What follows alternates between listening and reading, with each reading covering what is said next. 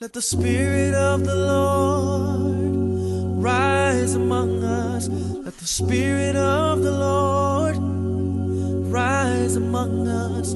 Let the praises of our King rise. We're blessed to have you Zoom in with us. We acknowledge God's favor and express our gratitude to our minister, Dr. Lane, and our leadership for their support and sponsorship. The contributions and participation of our speakers, technical staff, and program facilitators are greatly appreciated and valued. Our sisters in Christ will be referencing women in positions like us, acknowledging their roles and responsibilities, encompassing the challenges they present.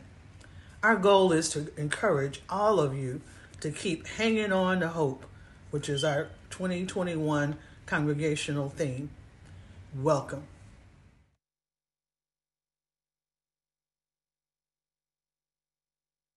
Let us pray. Father God, we know if it had not been for you on our side, where would we be? We're so thankful right now. And so I start this prayer in the spirit of thanksgiving, thanking you. Even as we think and reflect back on last year around this time of our ladies program, Lord, our message was strength for the struggle. And we didn't even know the struggle that 2020 might bring. Even though you brought us through many struggles, many times before, Lord God, nothing but you and nobody but you could have prepared us. And now, Lord, we stand before you here in 2021 after many loss, many sick times, many times when we did not know what the next day would bring, what the next hour would even bring, Lord. We stand thanking you.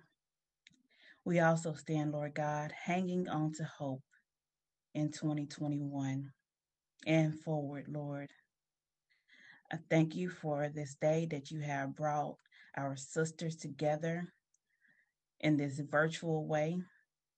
We thank you that your word still spreads, even if we're not in a building together, Lord God, that we're able to come together and still hear a word from you. I pray for every lady that will be represented on this line today as they bring a word from you, as they share in their experiences. I pray for the other ladies who are listening in, who are representing in each of their congregations and just wanting to hear a word and wanting to collectively connect with one another. Because maybe there's a lady here that has just a little bit of hope, Lord God. And there's another one of us that has a lot of hope. Lord, collectively together, we know that even faith the size of a mustard seed, that you blessed it and you will bless us through it. Thank you so much, Lord God. I'm praying for strength for everyone, even those, and especially those who are visiting with us on this line today, Lord God. We pray a special prayer over them and you just ask that you just keep us all. Give us that fresh word and we'll be ever so grateful. And we thank you and we praise you. In Jesus' name, amen.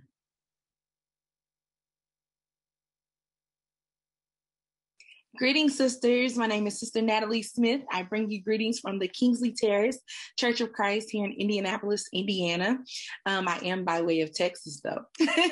I do just want to say God is so good, and I'm so thankful to be able to be a part of today's program.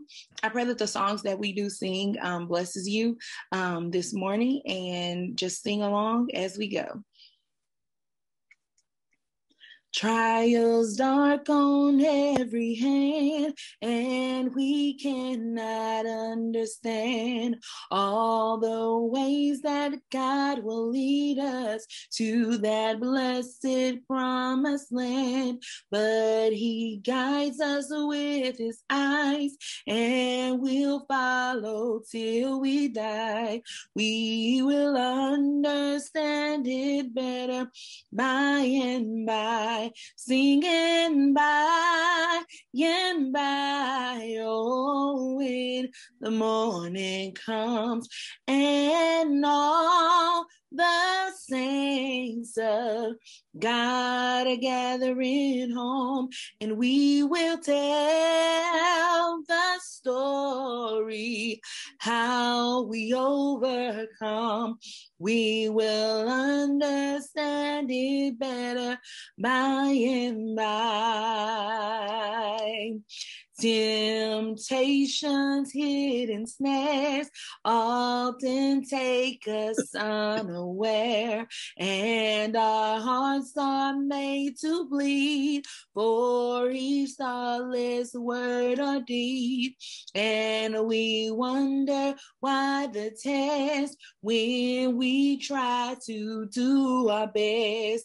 We will understand it better by and by, singing by and by. Oh, when the morning comes and all the saints of God are gathering home, and we will tell the story how we overcome, and we'll understand it better by and by, singing by and by. Oh, when the morning comes and all the saints of God are gathering home, and we will tell the story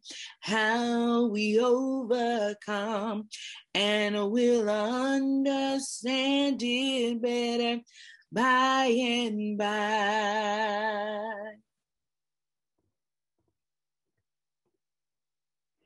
Good morning, saints. This is Priscilla Russell from the Kingsley Terrace Church of Christ in Indianapolis. And we have started off with some wonderful singing and all the wonderful praise from Sister Lane and Sister Nickerson and Natalie. Thank you so much. We are so excited about today. Hanging on to hope in 2021. We had to hang on to hope in 2020. And I can understand where Sister Nickerson was talking about when they were looking for strength for the struggle. And Natalie, that was a perfect song, understanding it better by and by. Next on our program, we'll have a scripture by Sister Brianna Wooten. Good morning, everyone. It's great to see everybody here. Today's scripture reading will be from Hebrews, the 6th chapter, verses 19 and 20. Once again, that is Hebrews, the 6th chapter, verses 19 and 20. And I'll be reading the NIV version. Okay. And it reads, "We have this hope as an anchor for the soul, firm and secure. It enters the inner sanctuary behind the curtain, where our forerunner, Jesus, has entered on our behalf. He has become a high priest forever in the order of Melchizedek." Thank you. Be blessed. All right. Thank you, Brianna. So next on our program, we're going to have 4 speakers from the Southern Hills Church of Christ congregation. The first speaker will be Sister Kim Brown, and she'll be talking about a single mother hanging on to hope, Hagar. And our next speaker will be Sister Sharon Martin, and she'll be talking about a wife hanging on to hope, who was Ruth. And thirdly, we will have Sister Rosie Smith giving us a lesson about a widow hanging on to hope, Zarephath.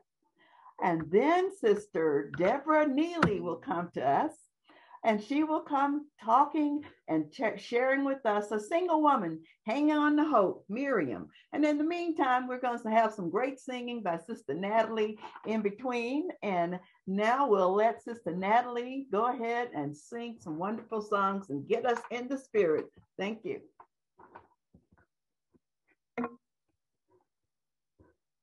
Time is filled with swift transition. Oh, none on earth unmoved can stand and build your hopes on things eternal and hold to God's unchanging hand. Well, trust in Him who will not leave you. Whatsoever years may bring, when your earthly friends forsake you, and still more closely to Him cling. Everybody ought to hold to His hand. Hold on to my God's unchanging hand. Everybody ought to hold to His God's unchanging hand. And you ought to build your hopes on things eternal. Everybody ought to hold to God's unchanging hand. Everybody ought to hold to His hand. Hold on to my God's unchanging hand. Everybody ought to hold to His hand, to my God's unchanging hand. You ought to build your hopes on things eternal.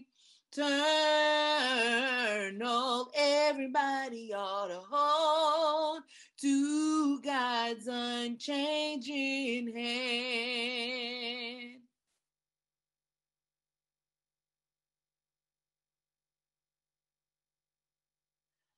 Hello, I'm going to tell you the story of Hagar, who was a woman in the Bible. She was very many things. She was a handmaiden, she was a concubine, and she was also a single mother. Now, we're going to look at who she actually was. She, being a handmaiden in the house of Abram, was given over by her mistress, Sarai, to Abram because they couldn't conceive. You see, Sarai was barren, and they were very old. They were elderly, and they had no heirs. Because they didn't have an heir, she felt like it was necessary in order to make one and to produce that heir for her husband. And she would find that in her house. So they took this Egyptian concubine in her house in order to be able to produce that heir. Now, Sarah was barren, so she couldn't have any children. And tensions arose between the two. Once Hagar realized that that's what she was being asked to do, she ran away. She fled. The Bible tells us that God met her and spoke to her and asked her, "Why are you running?" She had no answer. All she knew was that she was running, but she didn't know why. You see, our steps are ordered by God, and He knew why. Let's take a look and see why she had to go and do what she did. Now, the story of Hagar demonstrates that the survival is possible, even under the harshest conditions. Remember, she was all of these things. She was a concubine, she was an Egyptian handmaiden, but she was also a single mother. And being given by her mistress to her husband to conceive is something that she hadn't anticipated. You see, she didn't know where her steps were going. And when she ran away, God instructed her to go back. And we can find that in Genesis 16, verse 8, where he says, "Where have you come from? And where are you going?" She had no answer to the question at hand. All that she knew was that God instructed her to go back. And that, fleeing was not something that she should do. It's not about the situation at the moment.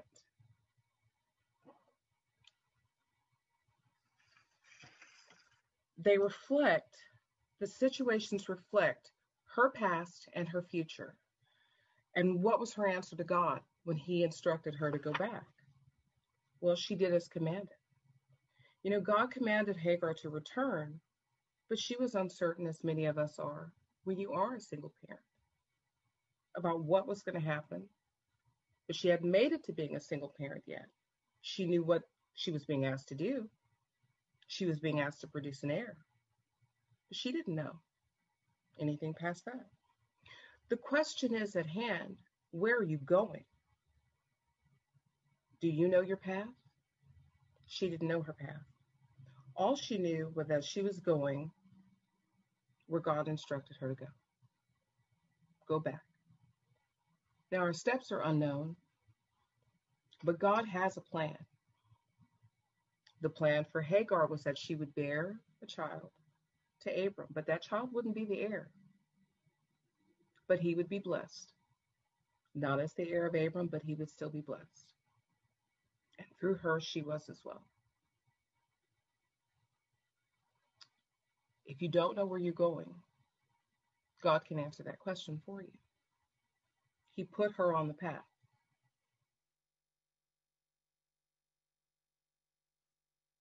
Oh Lord, oh Lord, oh Lord, you restore me.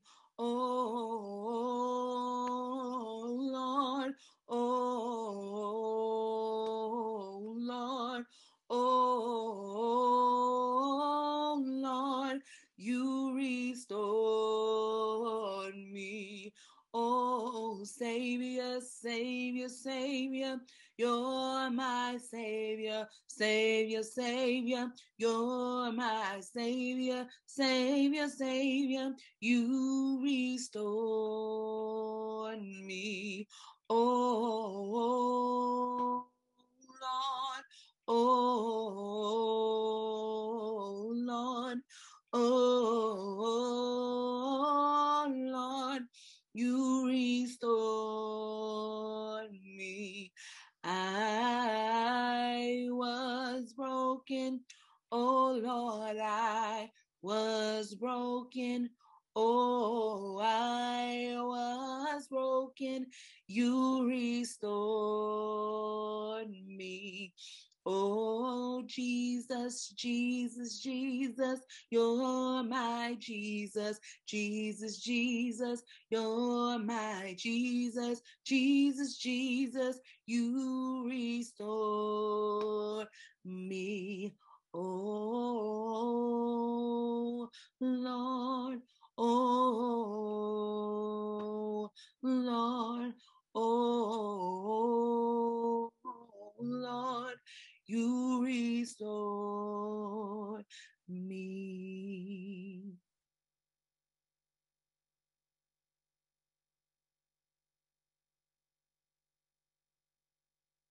Hello, ladies.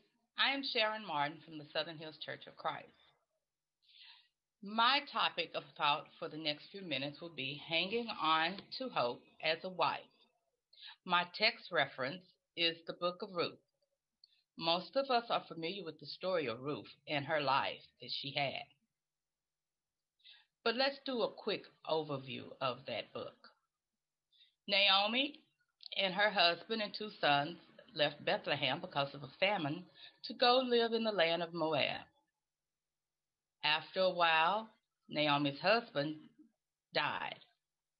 Her 2 sons married Moabite women, and after about 10 years, the 2 sons died. It was at this time, I'm sure, that Naomi was at her end of her rope, and she decided that it was time for her to go back to Bethlehem. Things had picked up and were better then. So she left. She and Ruth went back to Bethlehem. It was there in Bethlehem where Ruth met Boaz. They were married and they had a son. That's the gist of the book. It's 4 chapters. I encourage you to read it. Well, while preparing for this topic, the question came to my mind was, how does Ruth hang on to hope as a wife?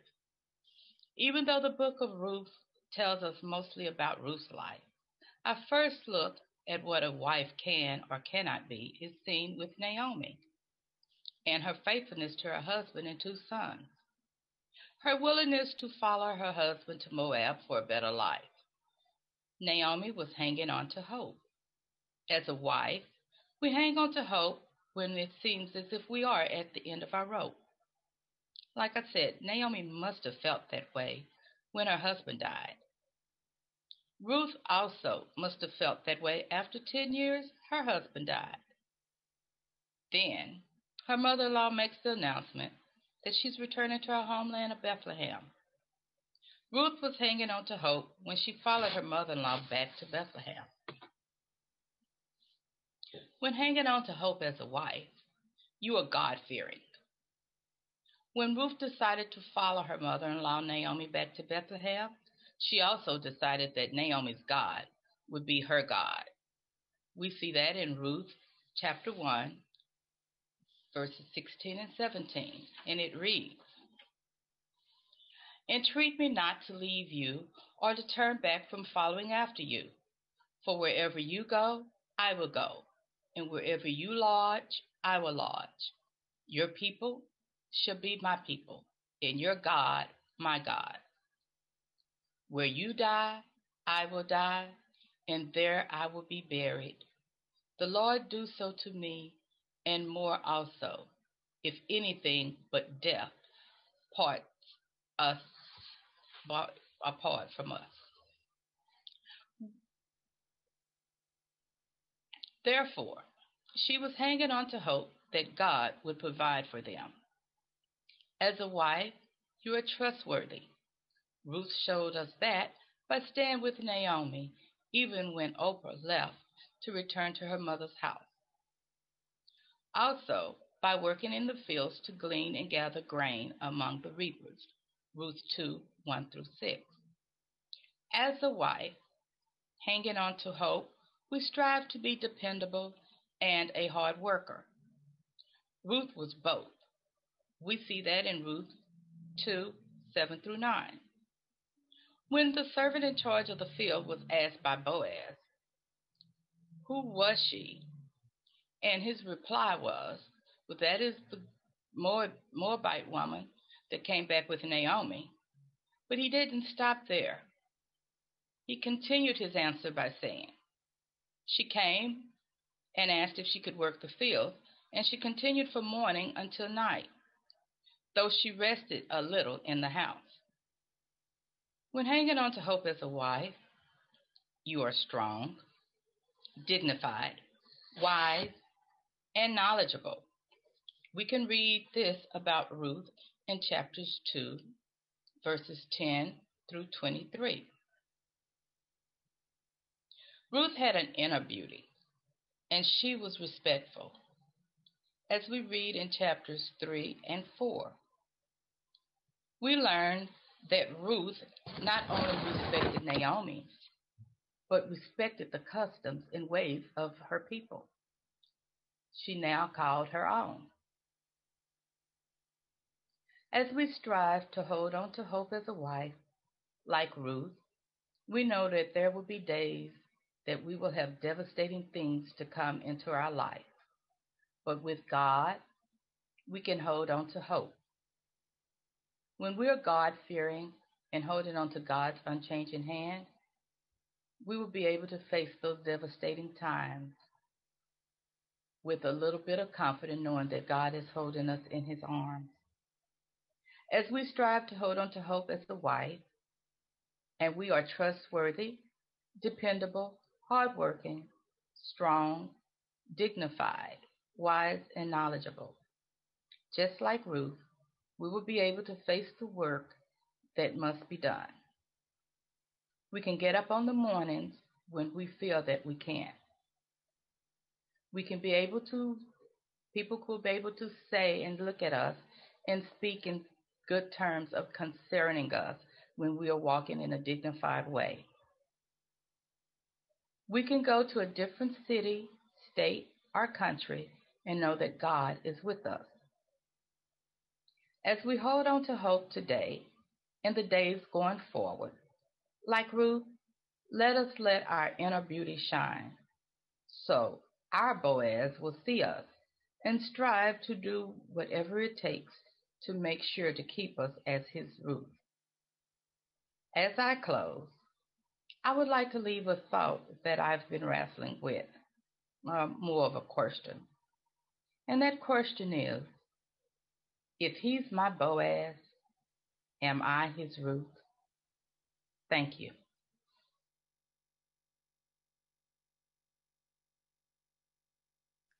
"'Tis so sweet to trust in Jesus, just to take him at his word, just to rest upon his promise, just to know thus saith the Lord. Jesus, Jesus, how I trust him, how I prove him more and more. Jesus, Jesus, precious Jesus, oh, for grace, oh, for grace, oh, for grace, to trust him more. I'm so glad I learned to trust him. Precious Jesus, my Savior and my friend. And I know that God is with me. He'll be with me till the end. I'm calling on Jesus, Jesus, how I trust him and how I prove him o'er and o'er. Oh, Jesus, Jesus, precious Jesus, and oh, for grace, oh, sing, oh, for grace, oh, sing, oh, for grace, only God's grace, oh, for grace. Thank him for his grace, God's grace. It was God's amazing grace, oh, for grace. Sing with me, sing, oh, for grace, to trust him more.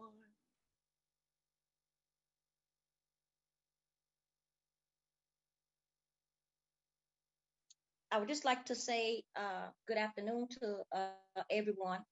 And today's topic is we're going to be talking about the widow hanging on to hope. And I want to admit, first of all, I'm not a widow, praise the Lord. But I have witnessed several women who are widows and the things that widows go through. But we're going to talk about the widow in 1 Kings chapter 17, verse 10 through 24. Now, I'm not going to read all the scriptures because I'm not going to take, you all can take time to do that at a later time. But I'm going to introduce you to the characters in this particular setting. First of all, they're in Zarephath, and they have a widow there, and she has a son. And we also have Elijah, who is going to stand by this widow along with God. And we know that God is in everything. But we want to look at the characteristics of this particular widow. Now, we don't have a name for her, but we knew that she was a Jewish woman, and she was a Gentile, and she was very poor, and people ignored her. And she has a son, but God sent his prophet Elijah to help this widow. We have to acknowledge that in Zarephath that they were in a drought, and Elijah has to seek this widow in order to help her. And he said, he let her know that he didn't, what he came for. He came to help her. But the widow thought that the little food that she had, which was flour and oil, and after she used up her flour and oil, that her and her son would die. But Elijah said, go on, but he wanted her to first to make a small cake. But we have to realize that Elijah had instruments. He had the raven, he had the brook, and he finally got the widow. So he wanted her to go on and use what she had, but the Lord, the God of Israel, said that flour and oil would not be used up until the Lord sent rain. Now, the widow did what Elijah said. There was food every day for Elijah and for the son and for the widow. But when we look at this story, and this is the very interesting part, is the son of this widow dies. And she thinks that is, that she is being punished for a sin that she done long time ago. And sometimes today we think about that when we start going through tragedies and trials and tribulations, we think that God is punishing us for something that we have done. But Elijah did something for the widow. He took the son and into the upper room, and he prayed to God 3 times. And he said, "Oh Lord, my God, have you placed a tragedy to this widow?" The Lord heard Elijah's prayer, and he brought life back to that son. The son had stopped breathing, and so the widow thinking just like we think, when a person stops breathing, it's over. But the Lord brought life to him. And she was so excited about this, and she began to give her testimony. She said, Elijah said, "Look, he is alive." And of course, the widow could not believe that. But if you look down to verse 24, she gives a testimony. She said, "Now I know you are a man of God, and the word is truth." And in today's world, we need to be thankful for what we have and do what God wants us to do. And we have to be obedient to receive a blessing. We have to honor him to receive a blessing. And we have to have faith in him to receive a blessing. Losing a child is, my understanding of that, and being a widow is not something easy to deal with. Widows deal with loneliness. Widows deal with rearing small children or either adult children who may have problems in their life and they only have the mother to depend on. I know of several cases where women have to carry the whole load in the family because they are a widow and the husband has gone on. Now, it's a difference sometimes when you have adult children and you become a widow, and God will take those adult children and he can leave the widow alone. But we know that God will supply that widow's every need because that's what he did in this particular story. When you look back, he put Elijah in her life, not to date her, but to help her when this son was going to stop breathing. But the widow had some things she needed to do for God. She had to be obedient to him. She had to supply food for Elijah. And she was able to get food for herself as well as for her son. She did that.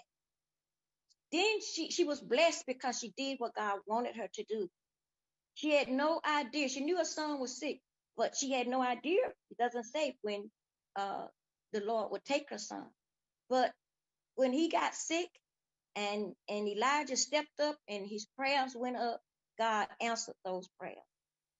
This is a very interesting lesson. Like I said, I'm not a widow, but I have witnessed some things widows go through.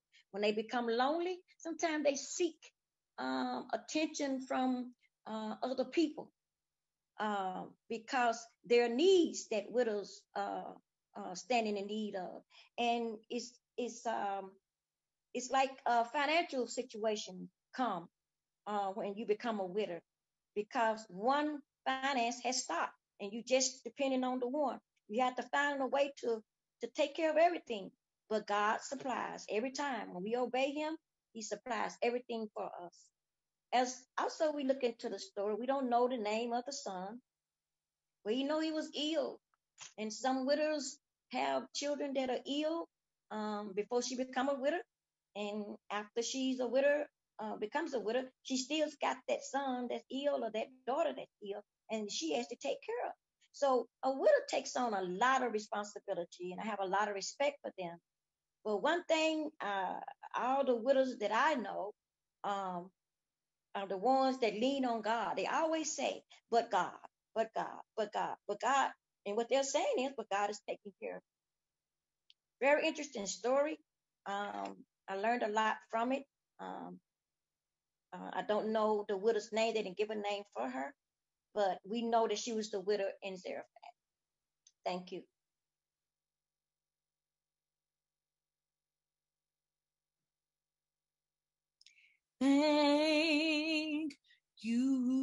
Thank you, Lord. And we're singing thank you, Lord. Oh, Lord, we thank you, Lord. And I just want to thank you, Lord. You have been so good. Oh, Lord, you have been so good. Oh, Lord, you have been so good. And I want to say, I just want to thank you, Lord. You saved our souls. Oh, Lord, you saved our souls. Oh, Lord, you have saved our soul. And I just want to thank you, Lord. Lord, you made a way. Oh Lord, you made a way. Oh Lord, you have made a way. And I just want to thank you, Lord.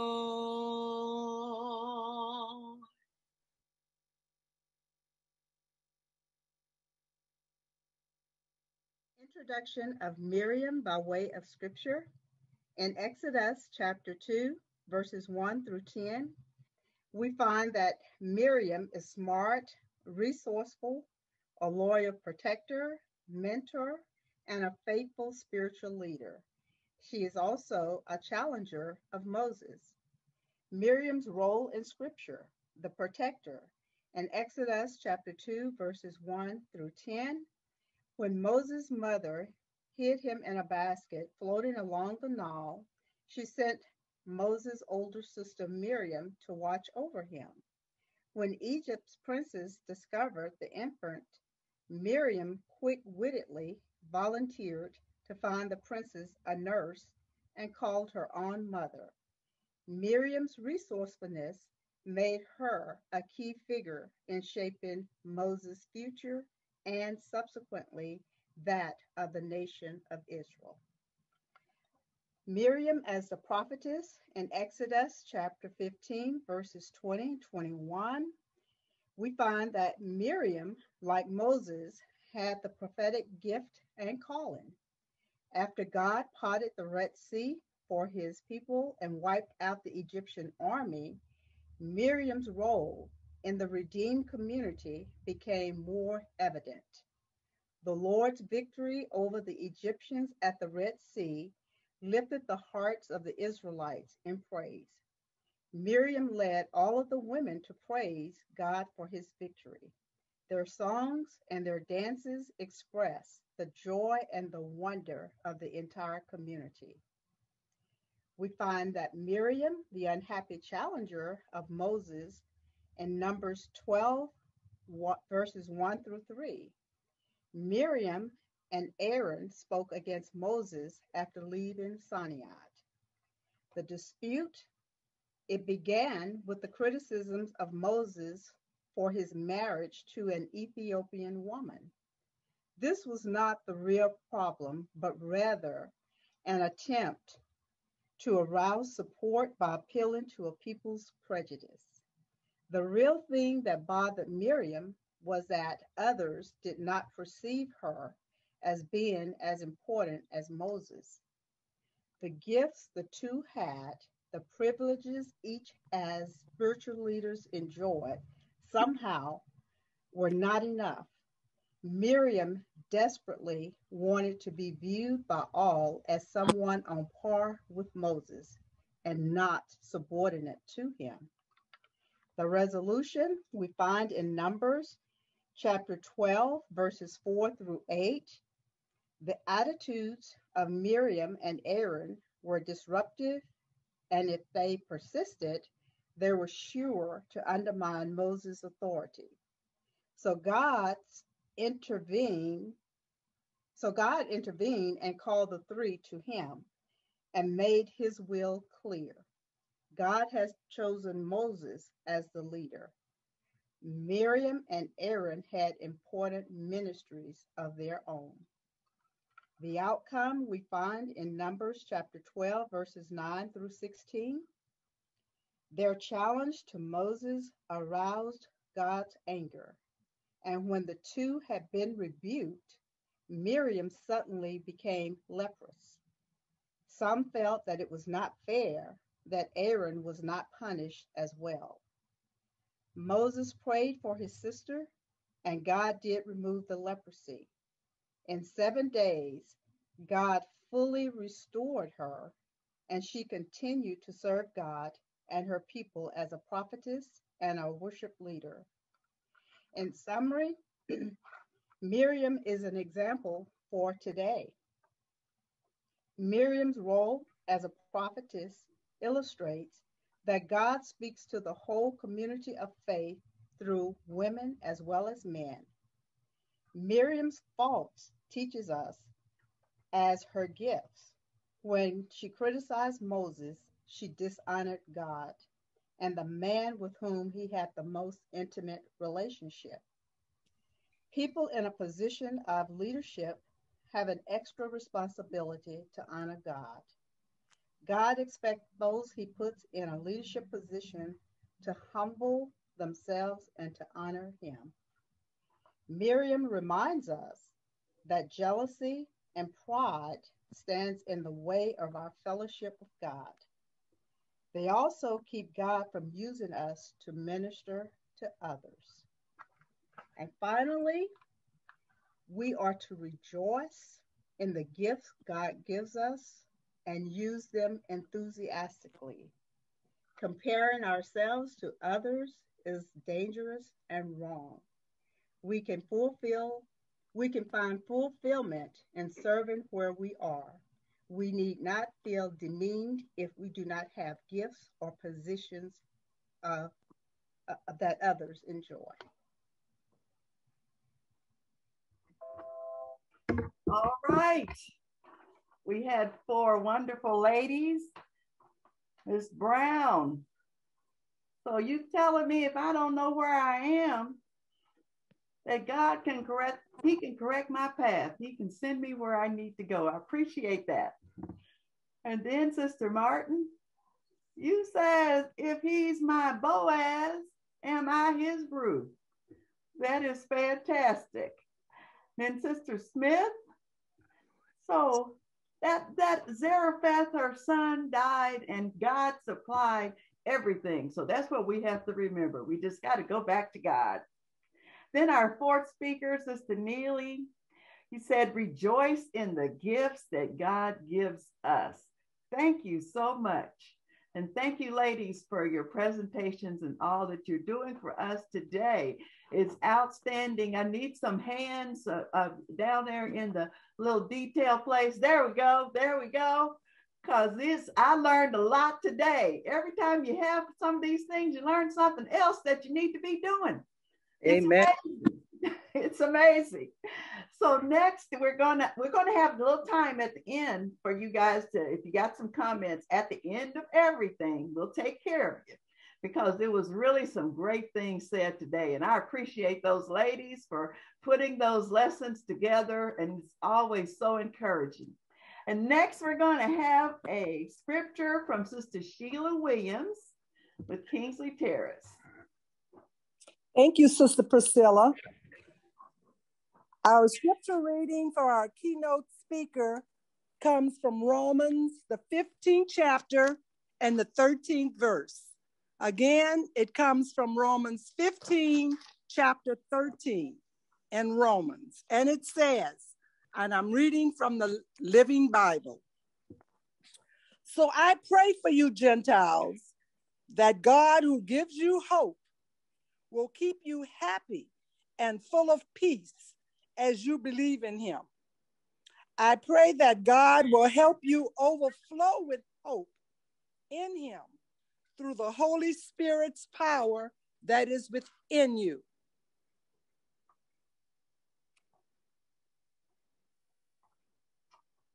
All right. Okay, Sister Sheila, thank you. You know that's my buddy, guys. So next, we're going to have our keynote speaker. And of course, Sister Natalie is going to give us a song and we'll get her introduction. However, I just want to say that Sister Hubbard, she keeps us encouraged. She always makes sure that we're on task. And she's one of those ladies that use the word voluntold. Have you guys heard that? It's like you're going to volunteer, but she just voluntold you, like, okay, we know what you can do, so I'm gonna voluntold. So I'm like, okay, did I volunteer for that? Said no, she just made sure. She said, no, we're not taking no for an answer, young ladies. We're gonna take care of this. So we're going to go to the next part of our session, and we just thank you. I have to say thank you because it's so wonderful to see all these faces on here. From all over the country, not just local, encouraging at Southern Hills Church of Christ, just doing wonderful things for them. So next, we're going to have a song by Sister Natalie, and we'll have the introduction of the speaker. And the next wonderful voice after that will be our own Sister Laura Hubbard.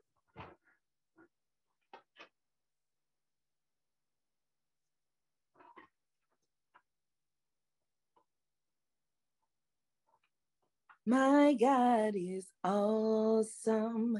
He can move mountains, keep me in the valley, hide me from the rain. My God is awesome, heals me when I'm broken, strength where I've been weakened, forever he will reign. My God is awesome, oh, awesome, oh, awesome. Oh, awesome. My God is awesome. Savior of the whole world, giver of salvation. By his stripes I am healed. My God is awesome. Today I am forgiven. Grace is why I'm living. Praise his holy name. My God is awesome. Oh, awesome. Oh, awesome. Oh, awesome. My God is awesome. Oh, awesome. Oh, awesome. Oh,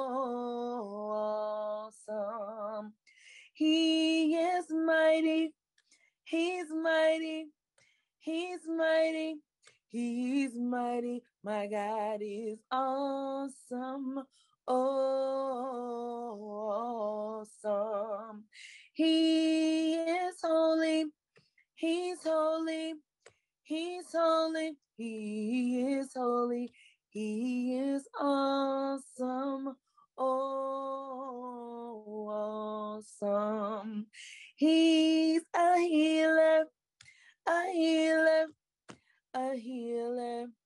A healer. My God is awesome. Oh, awesome. My God is awesome. Oh, awesome. Oh, awesome. Oh, awesome. My God is awesome.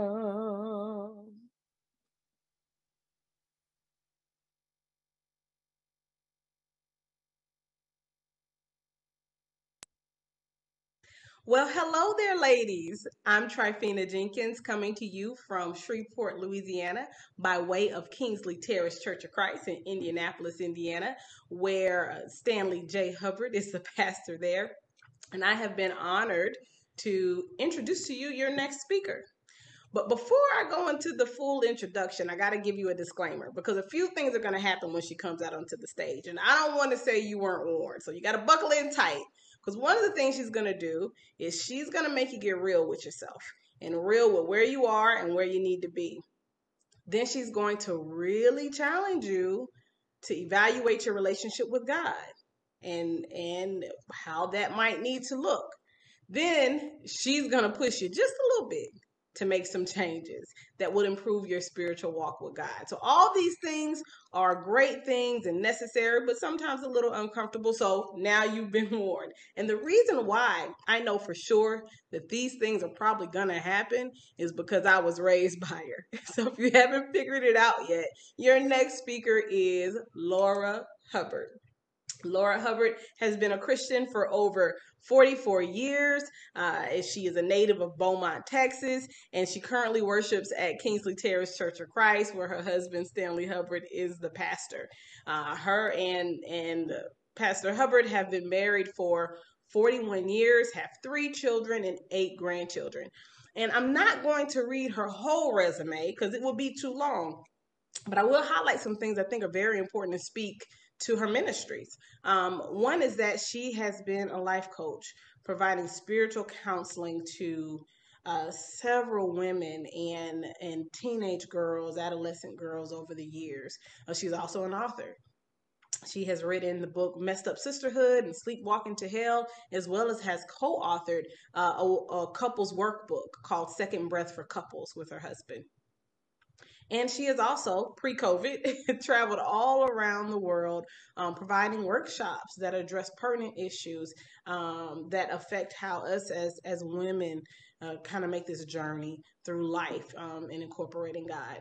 But more importantly, one of the things that I've seen from her over the years that speaks to her ministry is her drive to address the sisterhood.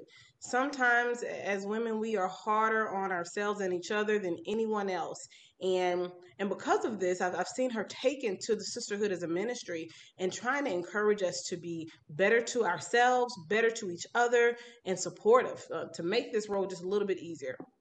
So without further ado, I would like to introduce to you guys my mama, Sister Laura Hubbard.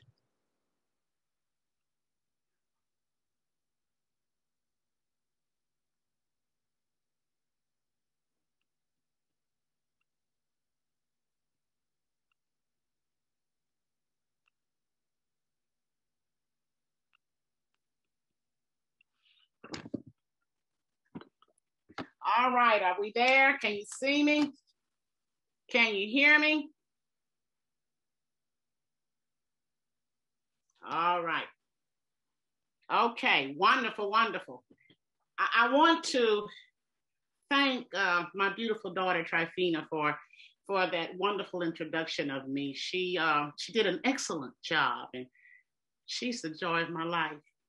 She has exceeded every expectation that her father and I have ever had of her, for her. And I'm just as happy as peacocks and just proud that she is my daughter. Thank you, baby.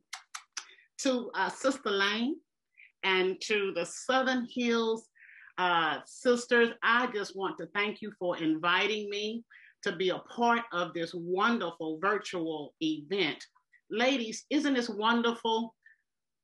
Southern Hills has made a way to connect us all in one place on today. And we have Southern Hills to thank for that. So thank you for bringing us all together.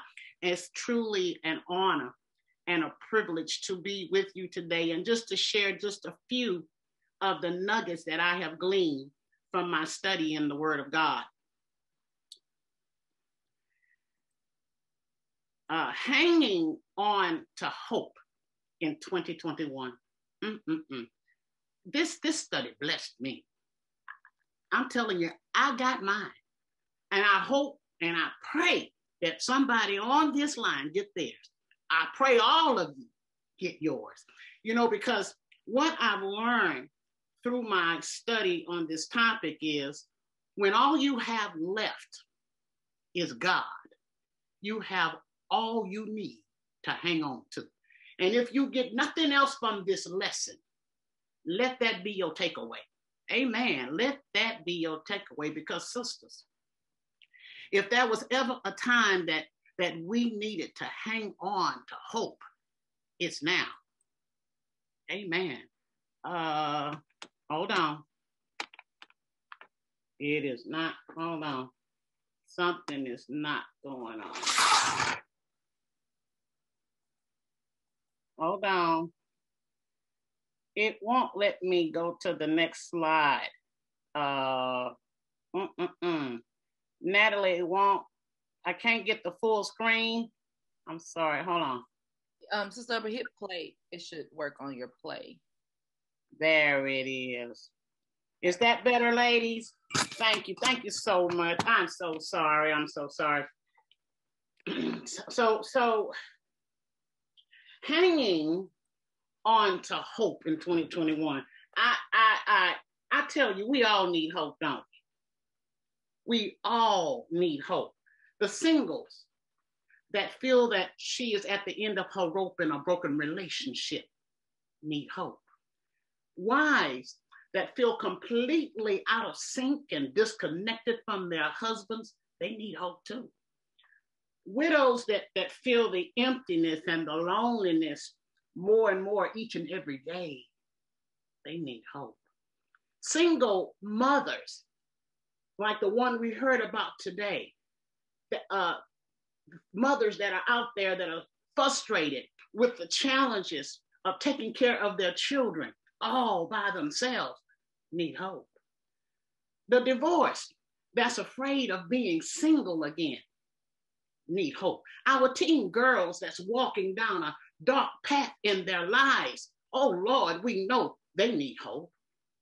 The sister that received a bad medical report from the doctor and is experiencing the emotions of uncertainty, need hope.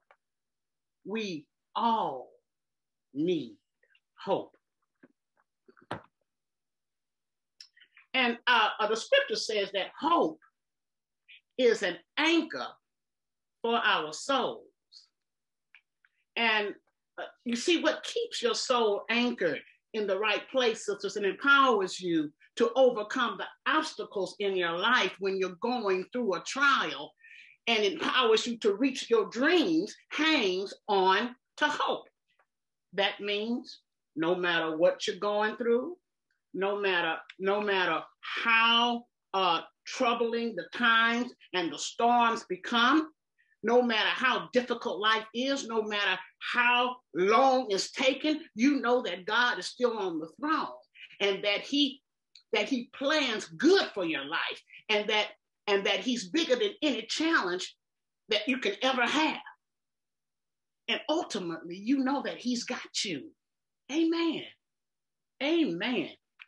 So when you receive a bad medical report, a lot of people would get distressed and depressed and get nervous about it, but not you, because you're hanging on to hope. When you go through a loss or a disappointment, and your emotions are pulling you towards discouragement, towards bitterness, and something keeps holding you back, you can't explain it, but deep down inside your spirit, you hear a voice saying, everything's gonna be all right. That's you holding on to hope. You see, when your hope is anchored in God, he will make things happen that you could never make happen. Hope. Paul says in Romans chapter 5 and verse 5 that hope doesn't disappoint us, because God's love has been poured into our hearts through the Holy Spirit that he has given us. Hope. We can't see it, we can't feel it, we can't smell it, but it's there. It's there leading us through the choices we make, through our situations, through our mistakes, our choices, our successes, our failures, and our fears. Hope is always there, carving a way where there is no way. You see, hope. In Romans chapter 15 and verse 13, Paul said that we have hope, the God of hope. And the God of hope fills you with all joy and peace as you trust in him, so that you may what? Overflow with hope by the power of the Holy Spirit. You see, sisters, in order for you to hang on to something or someone, you have to trust it. Proverbs 3 and 5 says, trust in the Lord with all your heart and lean not on your own understanding, and in all your ways acknowledge him, and he will direct your path. So before you can hang on to the hope you have in God, you have to put your trust in him first. Because sisters, if you're trusting in the wrong things, He can't fill you with joy and peace and overflow you with hope. And I don't know about you, but sisters, I need an overflowing hope to hang on to as I'm going into a new season in my life and with the challenges of my mother growing older. I think we all can use some overflowing hope to hang on to. Amen and amen. I want you to notice that Paul begins this text with, may the God of hope fill you. You know what I learned through my research on this word hope is that it means to have an earnest expectation. It's when you are able to securely put your trust in something or someone and keep it there. And there it is. God promised us that he will be our hope, that no matter what is going on through our lives, he will be our hope. And since hope means an earnest expectation, we can place our expectations in him. We can trust him with the direction of our life. We can trust him in the circumstances we are in. And as you trust him with your relationships, with your finances, and with your health, God will overflow you with hope. He will give you the strength to hang on to him, and he will fill you with all you need to get through whatever it is you are going through. Amen. Hope. There is no way I can talk to you about hope without talking about faith. Amen, somebody. There's just no way, because the twins, hope and faith, are inseparable. And together they give us the power to hang on to him with an unshakable confidence in him. And when the storm comes, sisters, and they're coming if they haven't already, you will not be moved if you're hanging on to him. Amen. Look at what the Hebrew writer said here on the screen about faith in Hebrews 11:1. He says that faith is the substance of things hoped for and the evidence of things not seen, right? So you see, the writer is not really defining what faith is. He's showing us what faith does. You see, faith provides the support for what you're hoping for. It is the substance. Faith looks to the future for when hope will become reality and waits patiently for when God's promises will be fulfilled. Oh, someone has said that faith is the bridge between where I am in my life and the place where God is taking me. And sometimes when you're hanging on to your hope in God, sisters, you may not even know where you're going. You may not even understand what's going on in your life. And when you're going through that life storm and your faith is being tested, that's not the time to throw in the towel and quit, because it is in doing those times and during those moments that God is taking all of that. He's taking your pain. He's taking your brokenness. He's taking your flaws and your imperfections, and he takes all of it to accomplish his perfect plan, to fulfill his purpose. It's called spiritual development. Oh, Lord.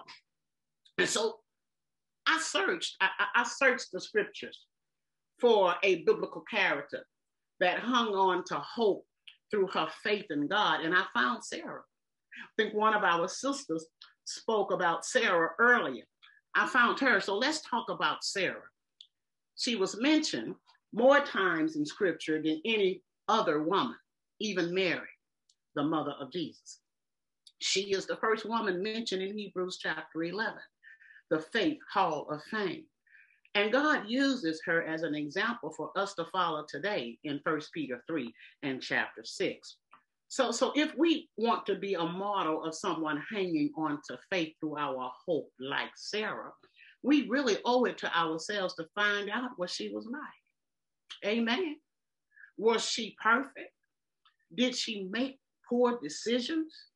How was she like us, and how can we be like her? And more importantly, how was Sarah able to anchor her hope in the Lord? Oh, Lord, help somebody today. When I read her life story, I noticed 3 powerful facts about Sarah and faith. First, it is not faith until you put it to practice. Second, faith is a spiritual growth process. And third, we are anchored to hope through our faith. You see, it is not faith until you put it to practice. You see, what I have discovered in life, sisters, is God, he will take our brokenness, right?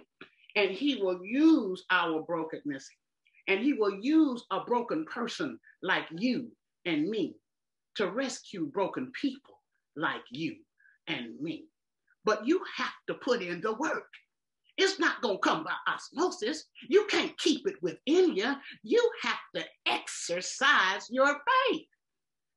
Paul said in Philippians chapter 2, verses 11 and 12, that's one of my very favorite chapters. He said, work out your own salvation with fear and trembling, for it is God which worketh in you both to will and to do his good pleasure. And there it is, sisters. The Lord did not bless us to break free from the storms in our lives so that we could keep them to ourselves. No, he wants us to use those victories from our brokenness and work them into the lives of others going down a path that we have already defeated. You see, God takes everything in your life. He doesn't waste anything. He takes your pain, he takes your discouragement, and he takes your worry, and he will use it to accomplish his plan through you. Amen. And he wants me to be patiently hanging on to his perfect plan and to not hurry ahead of him and create a mess. Oh, somebody didn't hear that. He wants us to wait patiently because God never executes his plan through us all at once, just step by step, because he wants us to walk by faith and not by sight. Sarah had to learn that lesson. She had to learn that. She had to travel down a pathway that she didn't always understand. Are you traveling down that pathway today? She had to seek goals that were beyond her earthly sight. You see, faith is not connected to what you can see, feel, and touch. No, she had to learn how to travel into an unknown future and into a kingdom that was not of this world. She had to learn that lesson. And it was on her journey to becoming a martyr of faith that she was transformed from a state of brokenness and selfishness to a state of wholeness and usefulness in God's kingdom. And just like God raised up Sarah to act in a particular time in history for his purpose, he can raise us to be models of faith and hope in our day. And he can use us. He can use us to make a difference. He can use us to make a difference in the sisters' lives that's going down a dark path, in the teenagers' lives that's at a fork in the road, in the widow life who is lonely, in the divorced woman's life who is struggling to being single again. He can use our hope to strengthen someone else's hope, but you have to exercise your faith and put it to practice. It is not faith until you put it to practice. And then faith is a spiritual growth process. In 2 Peter chapter 3 and verse 18, Peter says, grow in the grace and knowledge of our Lord and Savior Jesus Christ. At some point in our lives, sisters, we have to stop acting like infants in our faith walk and start drinking and stop drinking milk and stop eating on the little vegetables. We have to start eating some meat, because faith is a journey of growth and development and becoming all that God is calling us to be. Faith, you see, involves change. It involves movement and loss, and it involves gain. Oh, come on, help somebody, Lord. You see, faith is a step-by-step, moment by moment, choice by choice, and day-by-day process of responding to and obeying God's constant initiatives.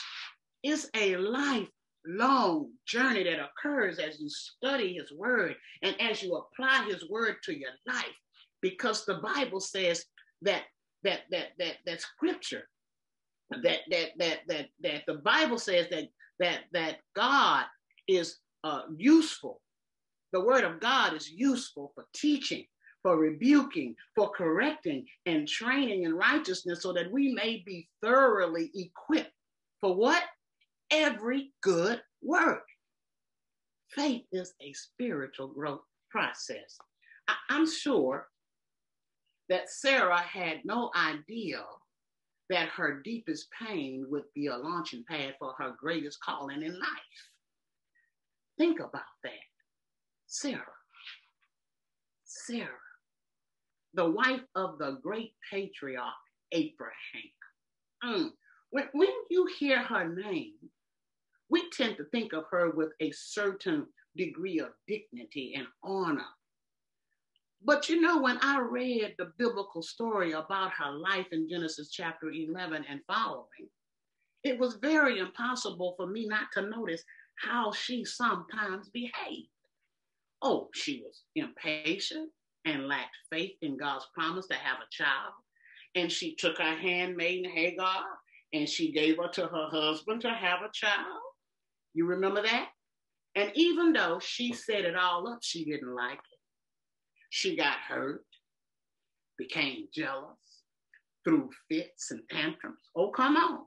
She was impatient, temperamental, conniving, manipulative, flighty, jealous, erratic, a whiner, a complainer, and a nag. By no means was she always the perfect model of hanging on to hope. And by no means was she always a woman of godliness, of grace and meekness. However, her faith grew. I told you earlier that faith is a step-by-step, moment-by-moment, day-by-day process. Her faith grew, and she was able to hang on to her hope in God, and she became a great woman that he used to fulfill his plan. Faith is a spiritual growth process. And my third point, we are anchored to hope through our faith. In Hebrews chapter 6 and verses 19 and 20, it says, we have this hope as an anchor for the soul that's firm and secure. It enters the inner sanctuary behind the curtain, and Jesus has entered there on our behalf as a forerunner. Oh, that scripture is pregnant with a lot of meat. Everyone have an anchor in their life. You have one, and I have one. The question is, how well does it hold? In other words, if your soul is anchored to your money, what will you do when the money runs out? If your soul is anchored to your husband, what will you do when he is taken from you? You see, if your soul is anchored in your career, what will you do when you're fired? If your soul is anchored to your happiness, what will you do when hard times come? You see, if you put your anchor of hope in this world, it will never hold. Because you need a place for your anchor to rest so it cannot be moved. Amen. Amen. In the same way, an anchor does nothing for a boat unless it's tied to a rope. You need to be firmly attached and hanging to the anchor of hope called faith. So that no matter what happens, we have an anchor of hope that cannot be moved. One that is not of this world. One that is in heaven and is resting in the Holy of Holies behind the curtain in the very presence of God himself. And he's there on your behalf, and he's there on my behalf as a forerunner. Oh, Lord. Oh, this lesson blessed me. That word forerunner, it's described as a smaller boat that goes ahead of a larger ship to guide it into the harbor. And when the storm starts raging, the forerunner boat goes ahead of the larger ship and drops the anchor in the harbor for the larger boat to be safe during the storm. And so when the storm is past, the ship is safe to enter the harbor. Sisters, Jesus is our forerunner. Oh, Lord. And he's leading us home to heaven. And you couldn't be safer than you already are because our hope is anchored in our faith in Jesus. Come on now. Amen. Amen. In closing, God's desire for you, sisters, is to exercise your faith in him by anchoring your soul and your hope in the one that is steadfast and secure. Sarah didn't start out on her journey hanging on to hope in God. She didn't have her soul anchored in him at first. And she didn't become a martyr of faith in God's kingdom overnight. No. But Sarah's story shows us that it does not matter who you are, where you come from, how old you are, or what your personal strengths and weaknesses are. Sarah's story shows us that God can still produce changes in your life. Amen. And just like Sarah, you have a story too. Amen. You have a story too. You may not have started it hanging on to hope. And you may not have always been the perfect model of godliness. And Lord knows there may have been some times when you felt you had nothing left. Lord, but don't let what has happened in your life, whether it's big or small, stop you from hanging on to hope in God. Because what I have learned in life is if you stop hanging on to your hope in God, you'll start hanging on to something else. Lord help us. Amen. Some of you in this event are hanging on to discouragement, to worry, and to bitterness. And it has become your default setting. And all you see is what's wrong and who hurt you and why did they do that to me. And now that bitterness, that worry, and all that discouragement is inside of you, poisoning your soul. And, you know, you may have a good reason to feel that way, but I want you to know that if you keep hanging on to those things, to bitterness, to anger, to jealousy, to backstabbing, to all of that, they will keep you from your destiny and cause you to miss out on your purpose. How long have some of us been missing out on our destiny? 50 years, 20, 70. You've been angry for so long and you even forgot why you're angry. Got your lips stuck out all the time like you've been sucking on persimmons. We will miss out on our destiny and our purpose if we're hanging on to the wrong things. It's time to let go of those things and grab hold onto hope. Because God did not breathe his life into you, crown you with favor, give you the fullness of his Godhead so that you can be hanging on to bitterness, hanging on to doubt, hanging on to worry.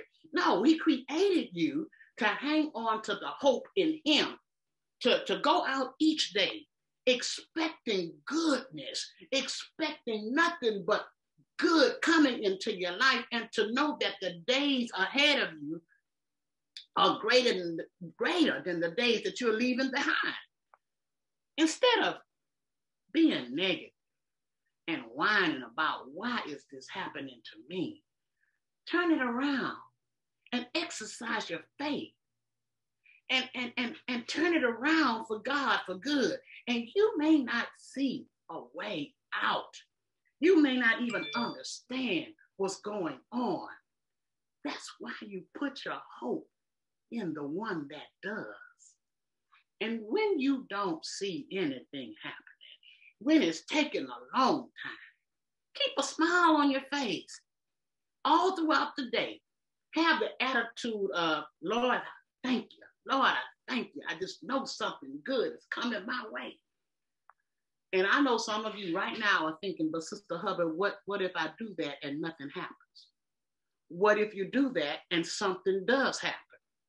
I'd rather go through life hanging on to my hope in God than hanging on to anger, hanging on to bitterness, hanging on to fear, hanging on to worry, because hanging on to all those things drains your spirit.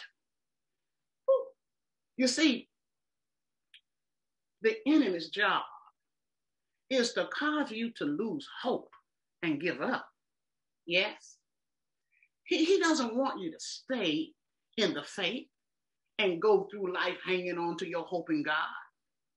He wants you to go around depressed and bitter and angry. But you always have a choice to focus on the God of hope and stay in the faith, or to focus on the problem and give up. Sisters, it's time you make up your mind and say, this is a new day. I've been holding on to the wrong things for too long. I'm tired of being a wishy-washy Christian. No more living in bitterness, no more being depressed and stressed. It's time to decide that you're going to stop worrying about those things that you have no control over. Amen. Because God's got you. You have this overflowing hope poured inside of you. He is fulfilling his promise through you. And if you keep holding on to your hope in him, he will use you in miraculous ways, sisters, and fulfill his destiny through you. He will use you to influence, I don't know how many people in your lives and in your relationship for generations to come. Amen. And when you feel you have nothing left but God, remember that you have all you need to hang on to. Say that with me, sisters. Say, when I have nothing left but God. When I have nothing. I have all I need to hang on to. Say that with confidence.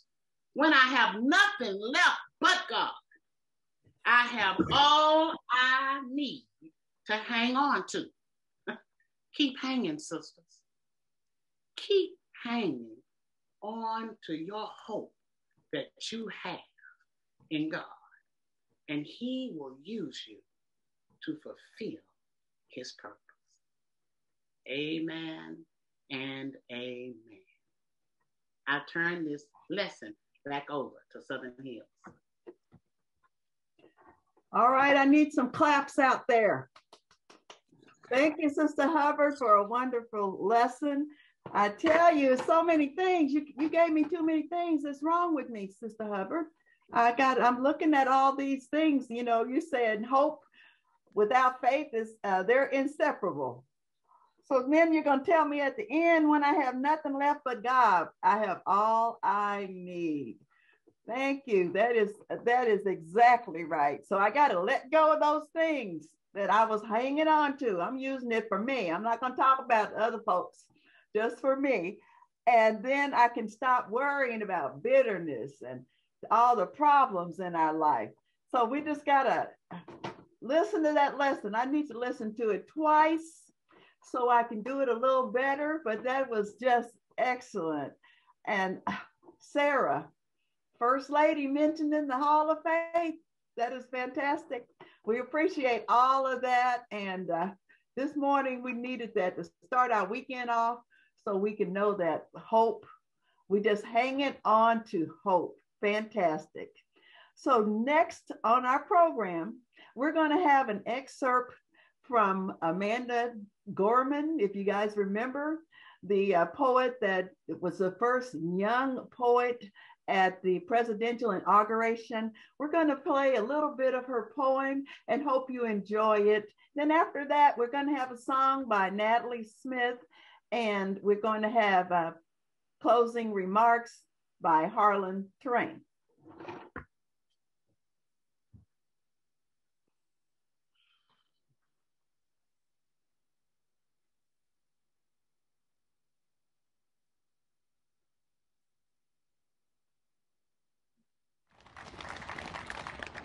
Mr. President, Dr. Biden, Madam Vice President, Mr. Emhoff, Americans, and the world.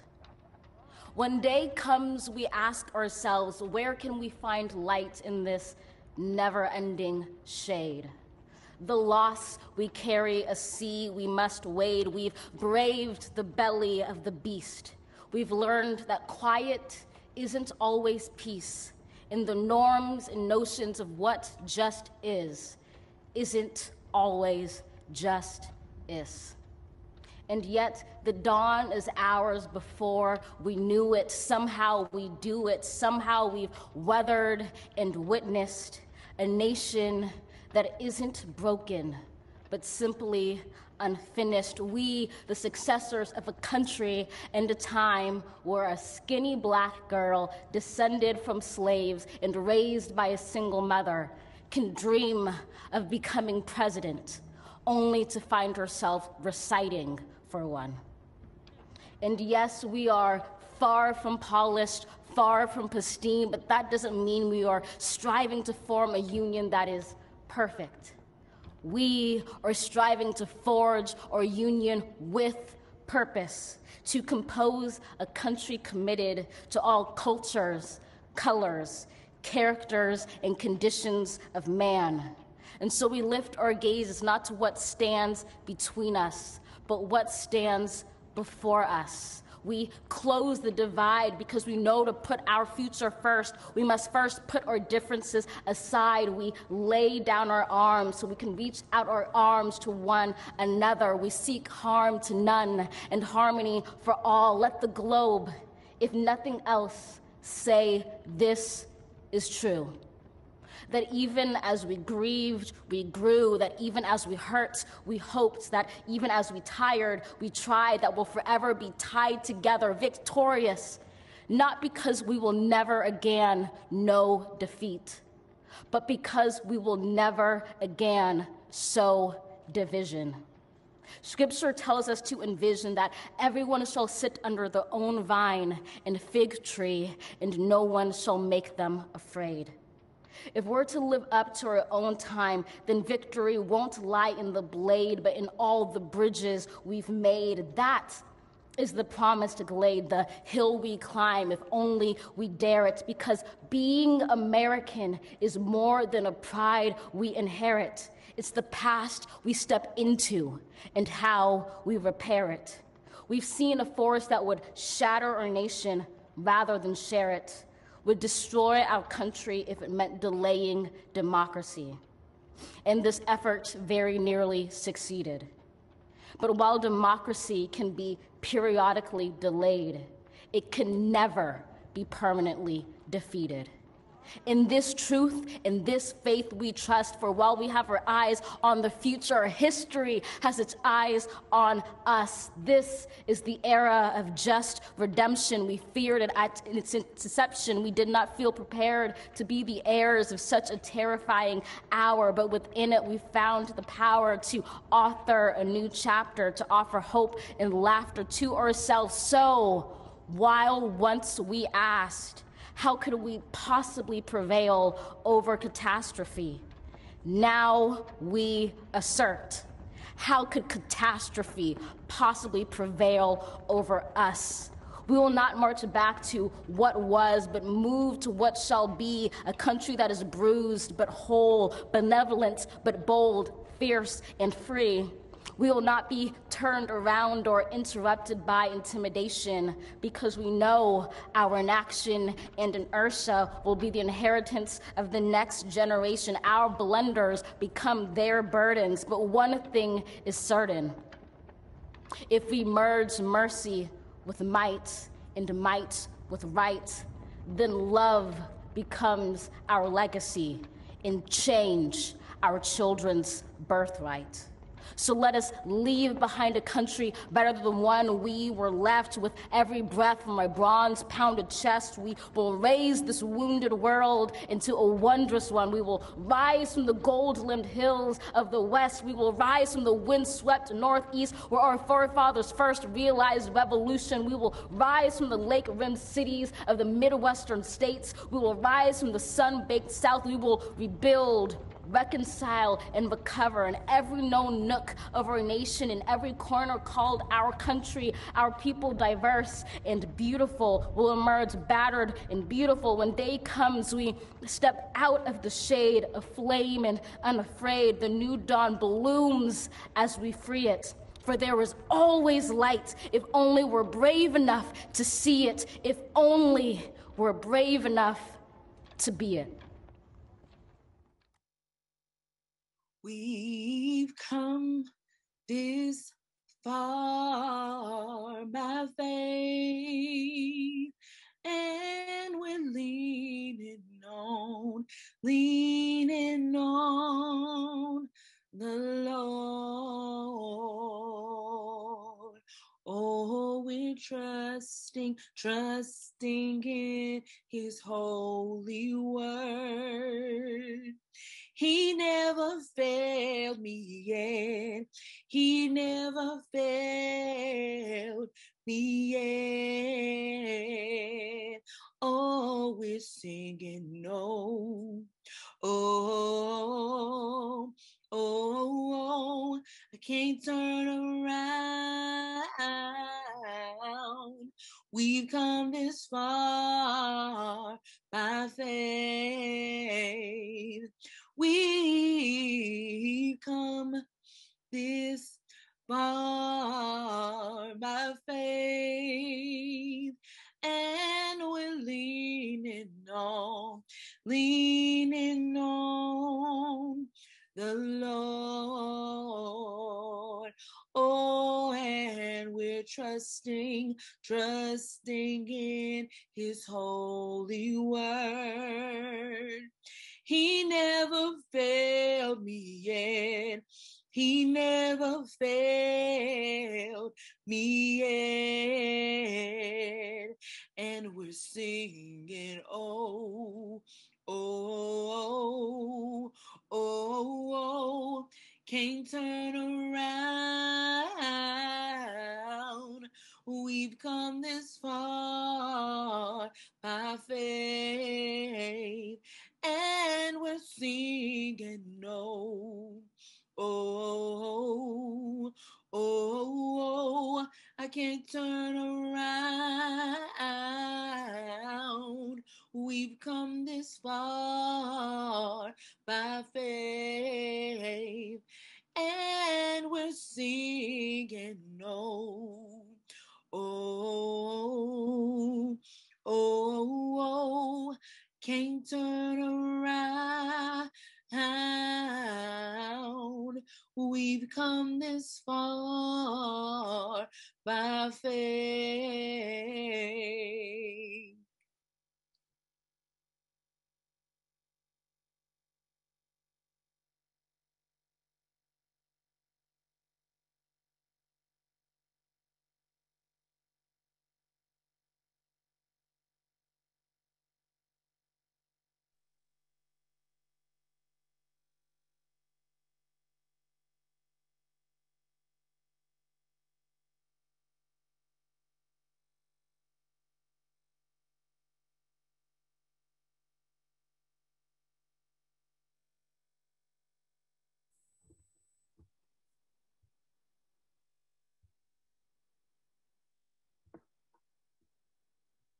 She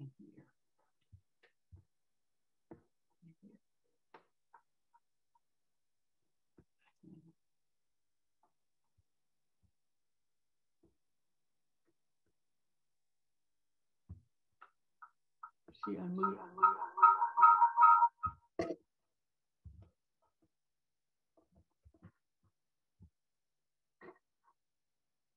Okay, can you hear me? Can anybody hear me?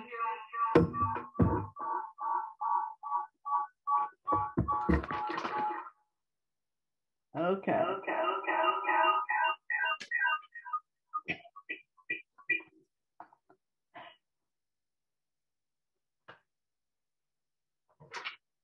Okay, can you hear me now?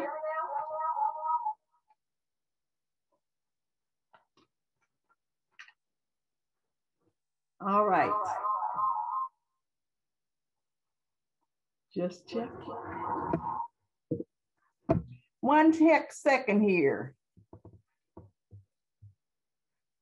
I was kicked off for a minute there, and I think I got double trouble.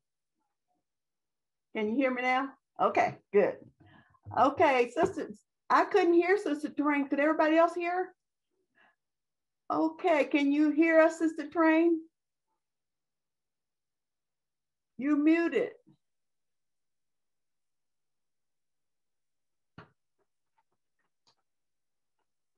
Okay, well, technology is great.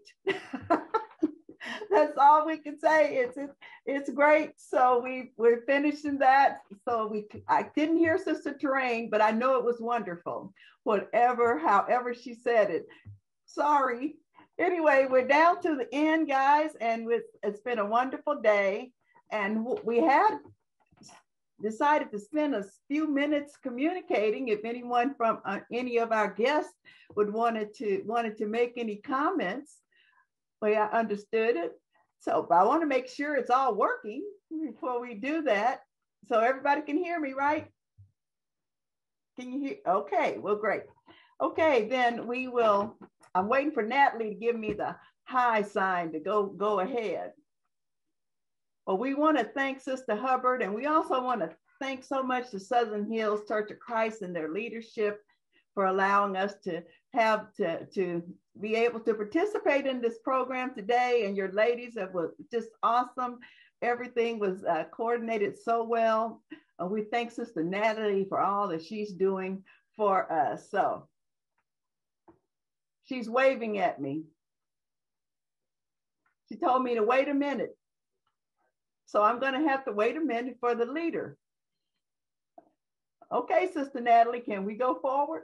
Thank you. We were trying to get Sister Terrain's microphone working. So y'all, thank y'all for bearing with us. We were trying to make it happen. So thank you. Go ahead, Sister Priscilla. Okay then. So next, we were going to do our closing. I just wanted to thank everybody are we still opening up for comments? If people want to talk, raise your hand, and so that Natalie can unmute you. Even use your little hand there down at the bottom where you can use that little sample. And if not, we can, I see Corey Walker. You wanna? Natalie? Yes. Is there any way you can unmute everyone and then allow Sister Terrain to do her part then at that time? Yes. Okay. We'll see if they can hear her. Okay, let's see. All right, did anybody want to say anything? You guys can now unmute yourselves. If you wanted to make a quick comment, you are able to do so now.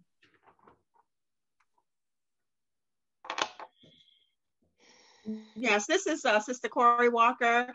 I am in Niagara Falls, New York. My husband is Herschel Walker, formerly of Boston, Massachusetts. Sister Hubbard, I just want to tell you how much I enjoyed your message. Very thorough. And I thank you so much for the spirit that you, in the way that you presented it. This was a great Ladies' Day. I'd have to tell you, ladies, you did an awesome job. So thank you all very much. And I'm hoping that we can do this again. God bless.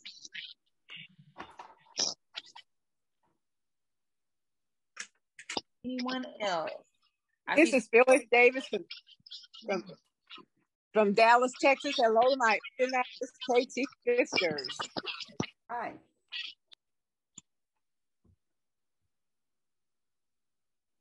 Hello. Hi, Sister Jackson.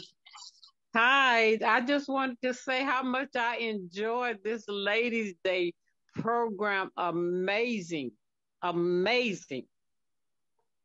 Oh, I'm just out I'm flying around in my room. Thank you.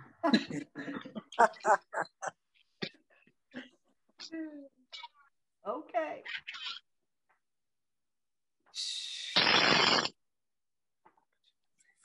Anyone else? Anyone else? I see more people have unmuted themselves.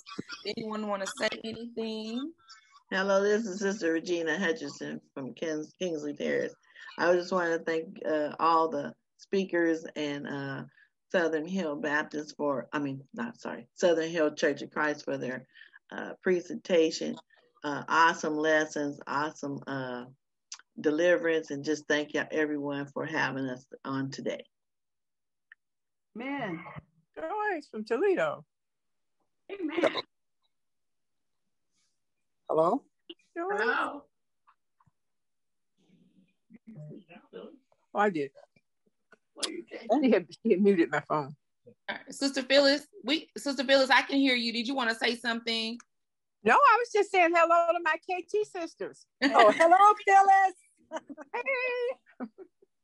Okay. Hey, Phyllis. Hey, Sister Hubbard. Hey, Natalie. Joyce from Toledo. Hey, Wonderful program. Thank you so much. Thank you for joining us, Joyce. Thank you. Good to see all of you. Thank you. Good to see you. Okay. Anybody else?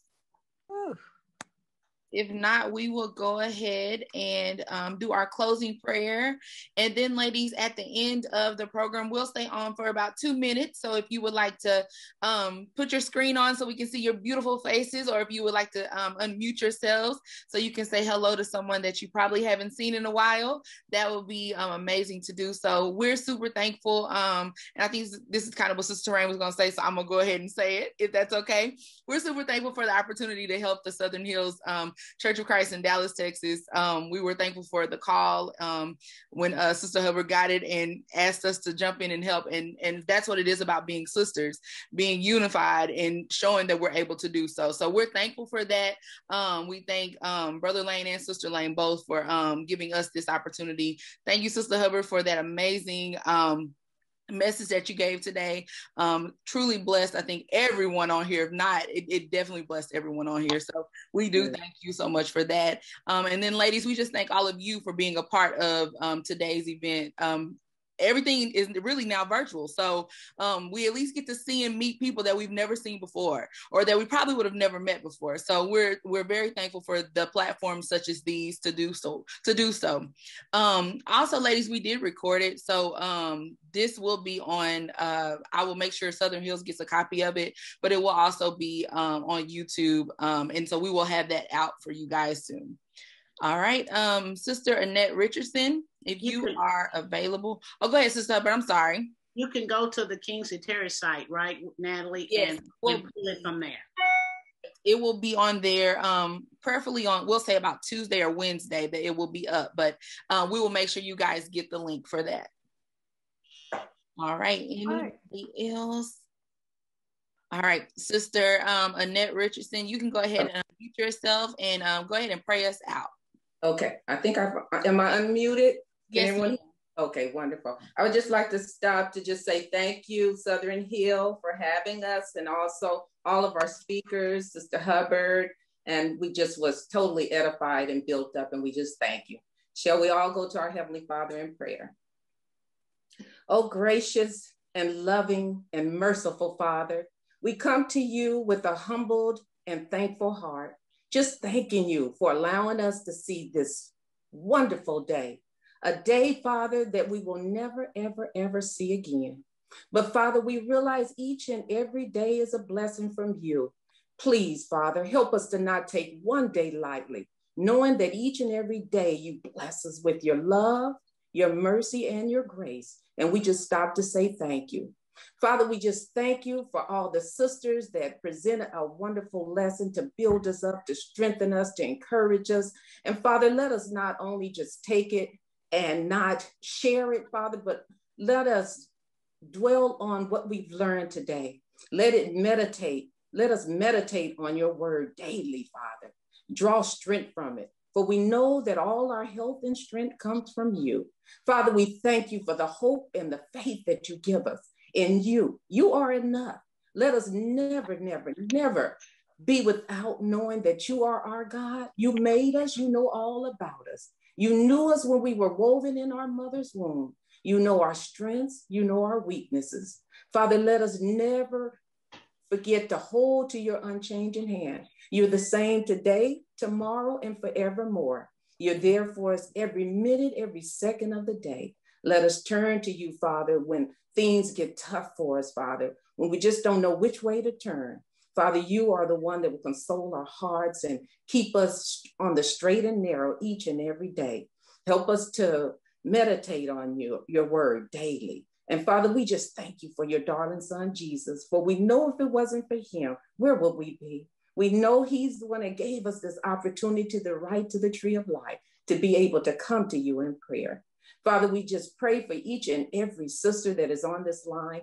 Be with us, protect and keep us each and every day. Keep us on the straight and narrow. Help us to always look up to you from whence our health and our strength come from. Let us know that you never leave us nor forsake us. Just you'll continue to be there for us day in and day out.